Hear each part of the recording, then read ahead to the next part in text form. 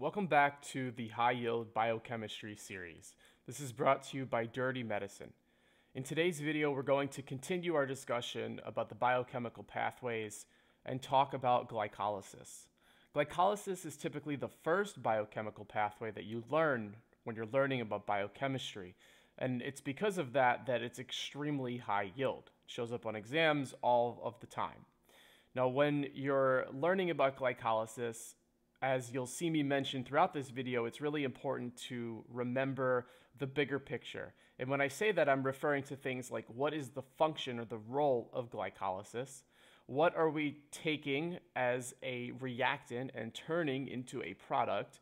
And what are the regulatory mechanisms in terms of feedback? So what makes this go forward? What inhibits this? And what is the rate-limiting enzyme? Just like all of the biochemistry videos that I've created, you need to know the rate-limiting enzyme and the regulatory mechanisms. So we're talking about things like inhibitors, etc. So let's start with a quick overview of glycolysis. Glycolysis is an irreversible biochemical reaction that occurs in the cytoplasm.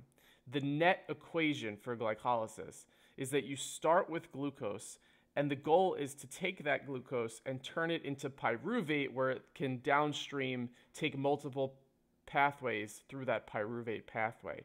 And preferentially, usually this goes into the citric acid cycle, but here's the net equation. You start with glucose and you add 2 phosphates, 2 ADPs, and 2 NADs.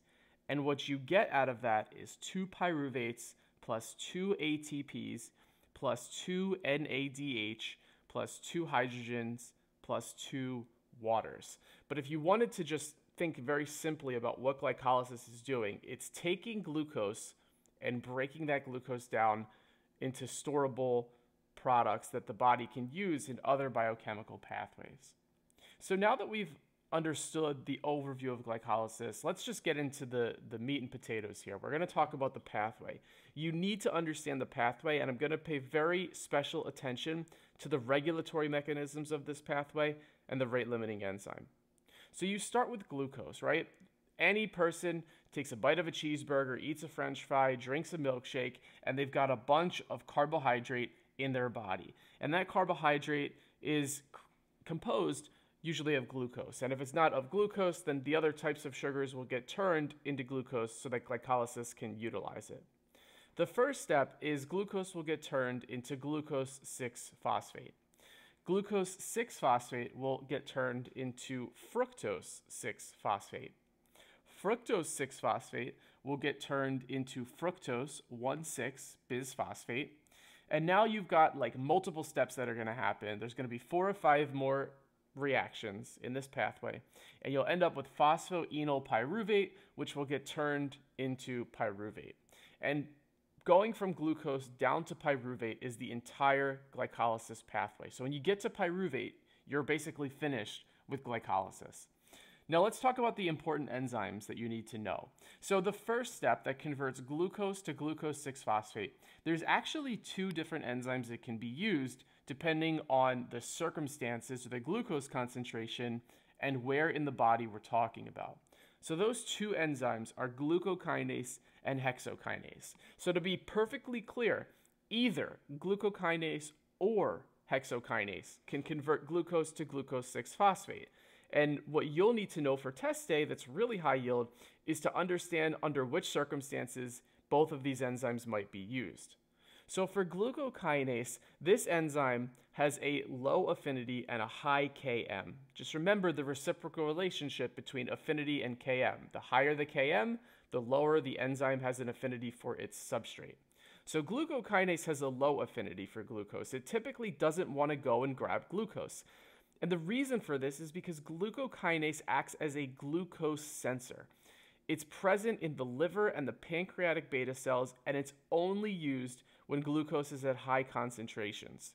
So basically, what you should think of glucokinase as is an emergency enzyme that is acting as a glucose sensor. And it's really not grabbing glucose, because instead of grabbing glucose and breaking it down through glycolysis, what it's doing is it's sensing glucose, and it's going, okay, let's test how much glucose is over here. That's okay, we're not going to jump in yet. Hexokinase, you go first. So hexokinase, on the other hand, that is a high affinity enzyme, which means it has a low Km. And because it has high affinity for its substrate, hexokinase is the one that's constantly going to be latching onto glucose and converting it to glucose 6-phosphate and sending it down the glycolysis pathway.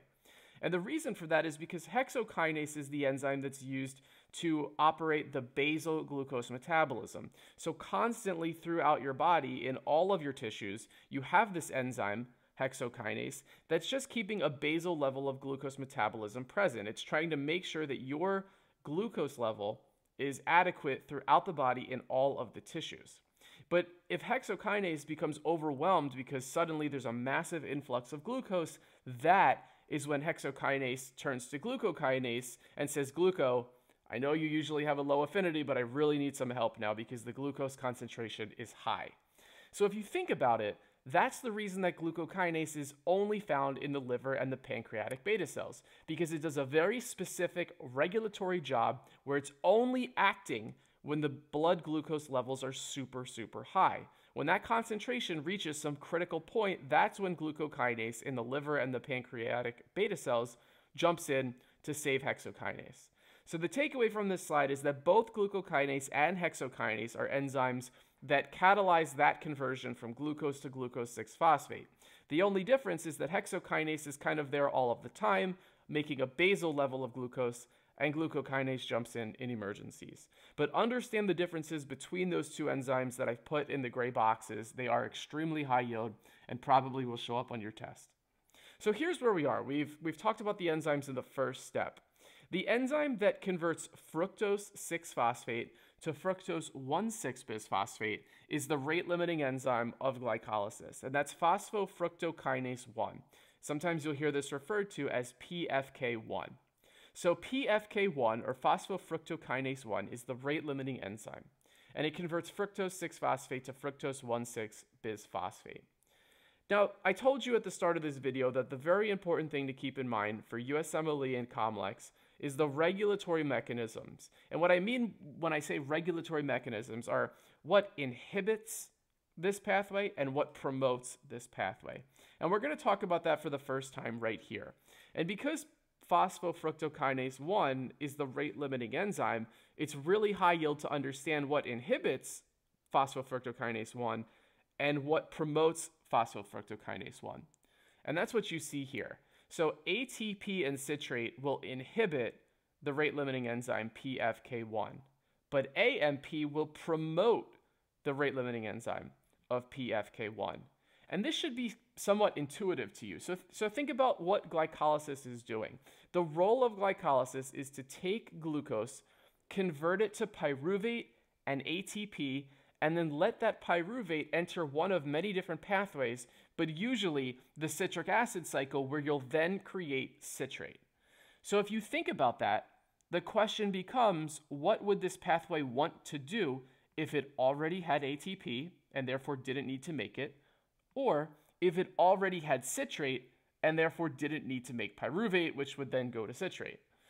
And that's why ATP and citrate inhibit PFK1, because if you have ATP and you already have citrate, then you don't need to do glycolysis. So the presence of those products will inhibit the rate-limiting enzyme, and therefore glycolysis won't occur.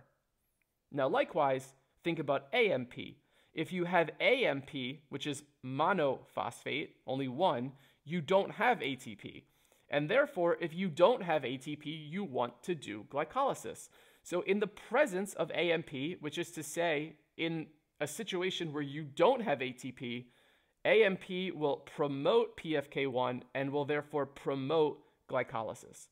So anytime you're not really sure about how the regulatory mechanisms are working, think about this intuitively. Ask yourself on test day, well, would glycolysis happen if there was AMP? Would glycolysis happen if there was citrate? It should make sense to you if you understand what the big picture role of these pathways are. So that's what promotes and inhibits PFK1. Now I need to pause for a second and tell you about this little nuance of glycolysis. So fructose 6-phosphate can go to fructose 1,6-bisphosphate, as you see on this slide. But additionally, there's sort of a sidestep that occurs, a pivot, if you will. Fructose 6-phosphate can also become fructose 2,6-bisphosphate. And if fructose 6-phosphate will become fructose 2,6-bisphosphate, the enzyme that catalyzes this conversion is phosphofructokinase 2, PFK2. So very similarly named, of course, to the rate-limiting enzyme that we just talked about, but instead of 1, it's 2. So when this happens, you create fructose 2,6-bisphosphate. And interestingly, that fructose 2,6-bisphosphate will promote PFK1. So the goal when the body does this is to make glycolysis happen faster. Now the question then becomes, what is promoting or inhibiting phosphofructokinase 2, or PFK2? And that's really simple. So it's going to be inhibited by glucagon, and it's going to be promoted by insulin. So think about it. If fructose 2,6-bisphosphate makes glycolysis happen faster, and in glycolysis you're breaking down glucose, it makes sense that insulin will promote PFK2. Because in the presence of glucose, the body's going to secrete insulin, and the body's telling any cell that has a glycolysis pathway occurring, it's like, yo, take that glucose, break it down, please get this out of the system. And that's insulin's role. The opposite of that is glucagon. Glucagon's putting the brakes on this pathway and saying, yo, chill, we need to reverse this and make energy available because blood glucose is low. So think about it, guys. Insulin will promote PFK2 because it will make fructose 2,6-bisphosphate, which feeds back to PFK1 and makes this happen faster. But in another situation, glucagon will inhibit PFK2 because PFK2 would normally make fructose 2,6-bisphosphate, which would feed back to PFK1 and make this process happen faster. So again, understanding the big picture about what glycolysis is actually doing helps you understand the regulatory mechanisms that you need to memorize for your test. So the takeaway from this slide is that PFK2 inhibited by glucagon and promoted by insulin. The last enzyme that we need to talk about is the enzyme that converts phosphoenolpyruvate to pyruvate, the last step of glycolysis. That enzyme is pyruvate kinase. And just like PFK1, this is going to be inhibited by ATP and citrate for the same exact reasons. And those reasons are, again, glycolysis wants to create ATP, glycolysis wants to make pyruvate, which can then become citrate in the TCA cycle. So therefore, if you already have ATP or you already have citrate, what's the point? You don't need to do glycolysis. So the presence of those products will inhibit the enzymes that usually make glycolysis work. So guys, that's it for glycolysis. And you're probably sitting there starting to have a panic attack thinking about, whoa, dirty.